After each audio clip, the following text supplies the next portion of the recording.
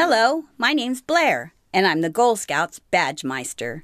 Today, I'm introducing the Mini Merit Badge.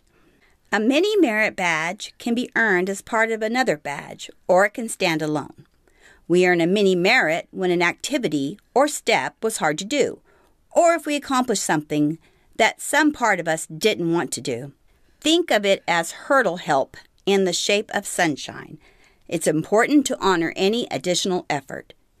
You can even give yourself a mini merit every time you complete a step that's part of a bigger goal. After all, if something was easy for us to do, it wouldn't be a Goal Scouts goal. Here are some examples. Return a phone call or an email you've been avoiding.